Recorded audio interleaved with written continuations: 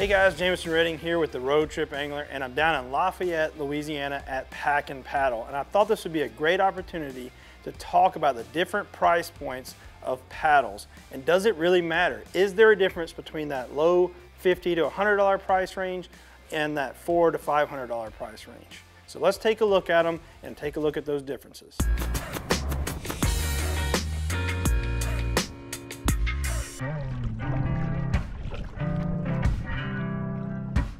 When it comes to making that paddle selection, a few things you really want to consider is if you're going to be in a paddle kayak, you're going to be using that paddle all the time, and even if you're in a pedal drive kayak, there may be times when it's too shallow to use that pedal drive or that mechanical thing could break and you may need that paddle. I also stand up and fish quite a bit, so having a paddle and having a good paddle is super important to me. But I want to walk through the differences, and to start with, I don't have one of the lower price point paddles here, so we're going to be moving into that $100 to $150 range with the Bending Branches Angler Classic. And the difference between that starting point and that is really the materials, the weight, and the efficiency. On a lower price point paddle in that $50 to $100 range, you're going to have an aluminum frame and a plastic blade. That frame is going to be very flexible and give a lot, and that plastic blade is also going to do the same, and you're going to lose a lot of efficiency, plus you're going to be carrying a lot more weight around all day.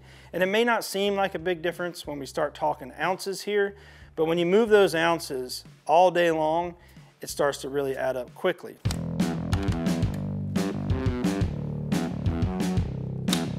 And we'll start by taking a look at the Angler Classic at $159.95. All the paddles that we'll be taking a look at today are in the Bending Branches Angler line. Now that line kind of goes from that starting point all the way to the top tier. And you'll notice a few features that come standard in the line. One, they all have a drip ring. On top of that, some of them actually have this little notch cut out in the blade. And if you're wondering what that's for, it's to help you retrieve a hook that might be caught. You can run your line through the notch and run this down to a hook that might be hung on a branch or something and get that unhung. And the other thing that they have is a measuring tape. And I find that really handy, especially if you're a tournament angler and you're just trying to cull those fish. You don't want to have to pull that board all the way out every single time you catch a fish. The Angler Classic has a fiberglass shaft and a polymer fiberglass blade, which is going to be a lot more efficient than that aluminum shaft with a plastic blade. It's not going to flex as much, which means that you're going to transition that power through the paddle stroke. Plus, it's going to be quite a bit lighter. The good thing about this is it's very durable. The fiberglass is going to be very durable, and this type of material in the blade is also going to be very durable. So you can use this paddle to push yourself off of things as well, which is common when it comes to kayak fishing. You're standing and you're moving around. You can still use the paddle while standing. There's also differences in the type of ferrule system that you have, and some of these paddles can even be adjustable in length. But this is pretty standard for what you're going to get in that price range. A fiberglass shaft with some type of polymer or fiberglass blade. It's also a great starting point, and this is where I would recommend that if you can't go any higher than this, at least try to get something in this price range and you'll be a lot happier out on the water. And the Angler Classic comes in at that 35.5 ounces, and it will vary depending on the paddle length. As we take a look at these paddles, you're going to notice that they all come with a drip ring. Some of those really low price point paddles may not have that. And essentially what that does is as water comes off the blade and starts to come down the shaft, that will stop that water from coming all the way down the shaft and ending up in your lap. So it will help the water just stay off of you, making you a lot more comfortable. They also have a snap button ferrule system, which will allow you to adjust the paddle to a few different angles, which can help when you're paddling in wind, but also just maybe for a comfort standpoint, how your paddle stroke is. There are other options that will also allow you to adjust for the length in case you have multiple kayaks or you're moving from a high seat to a low seat, which a lot of kayaks offer. But this video is dedicated to talking about the differences from the lower price point all the way up to the highest price point and why you might want to choose one over another. And here's another tip as we look through these different weights and different materials.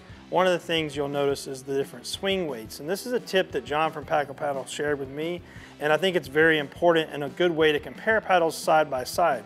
If you grab them in the middle and you start to rock that paddle back and forth, you're really going to feel the weight difference, especially when it comes to the weight of the blades. And as we move up in price point, you'll notice that that's going to get a lot easier. And that's what you're doing all day long when you're paddling, is going back and forth, and that weight is really going to add up.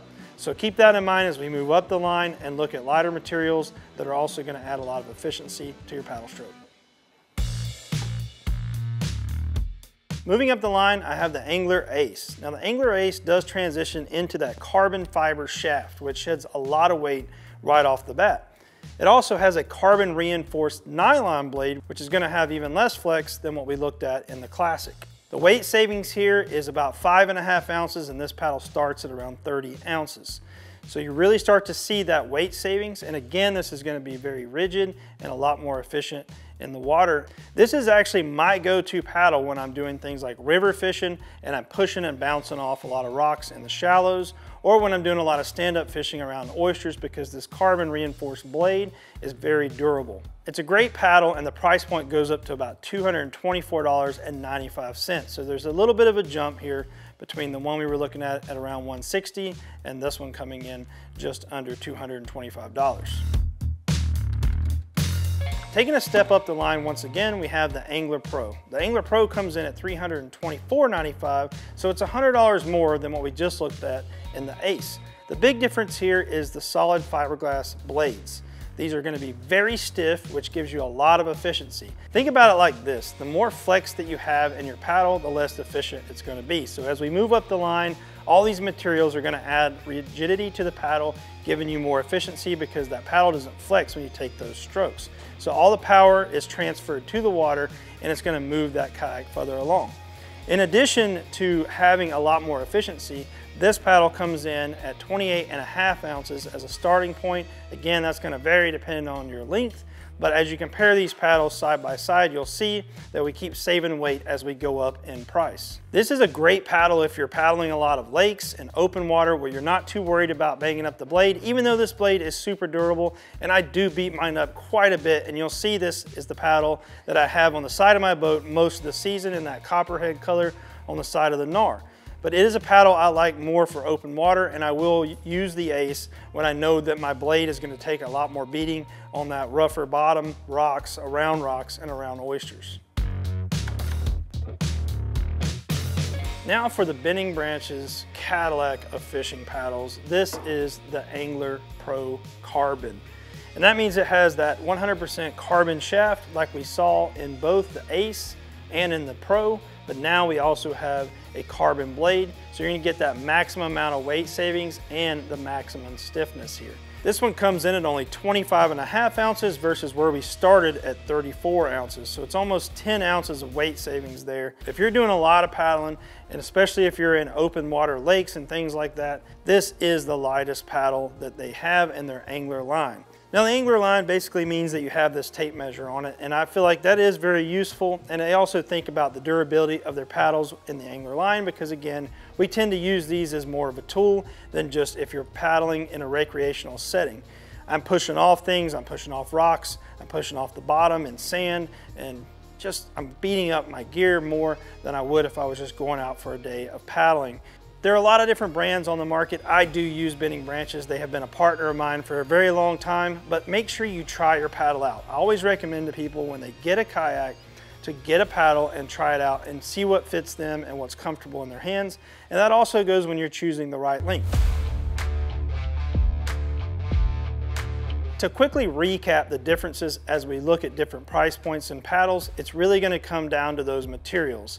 The materials are going to make the paddle lighter as we go up, and they're also going to make the paddle more efficient. You're going to transfer that power from your paddle stroke to the water and be able to cover the distance a lot quicker and easier. So I like to tell people to get what you can afford when it comes to a paddle. You really do get what you pay for, and a lot of these brands are all really good brands. So try them out, get out on the water, and go catch some fish. For more tips, be sure to subscribe to the Road Trip Angler, and thanks for watching.